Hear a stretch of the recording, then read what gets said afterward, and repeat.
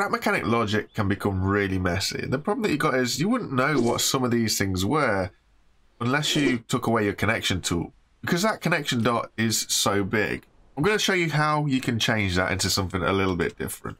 For example, if you wanted something, some arrows, or just in general, something that's just a lot simpler and a lot smaller to see. It's very easy, but you do have to do some file digging. First things first, you need to go into Steam, Steam Apps, Common, find your Scrap Mechanic game, Scrap Mechanic, go into Data, go into Textures, and go into Connection Tool. Once you're in here, the one that you're looking for is this motorpoint.png. Open this up in your program of choice, and it comes up with something a little bit like this. All we've got is a simple circle. Now you'll see that this is white and it's got a clear background. Whatever you do here, you have to keep it white. We'll use the rubber. What's going to happen is what you see white is what will show on your Connection Tool. I'm going to thin this down into a weird little mess of a dot, really, just so you can see how janky it is. And then we're going to save this, and then we're just going to save over that motorpoint PNG and just replace it. Boom, that's that bit. Next, what you need to do, so this is where things are going to get a little bit tricky. In your Scrap Mechanic file, you got to go to cache. In your cache, you got to go to textures. In your textures, you need to find that motorpoint. Now luckily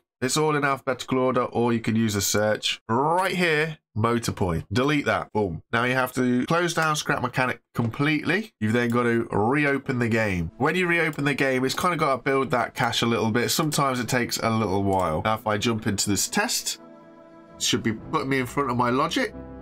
Pull out my Connection Tool, and you'll see that great big mess that I've literally just created in Photoshop. So here we go to the Connection Tool, and as you can see, that weird little splodge that we just created, that is there. If you want to change this, you will not do anything until the game updates. So remember, you've got to close out the game completely. I'm just going to go into Photoshop, grab me a little circle, where's this down here?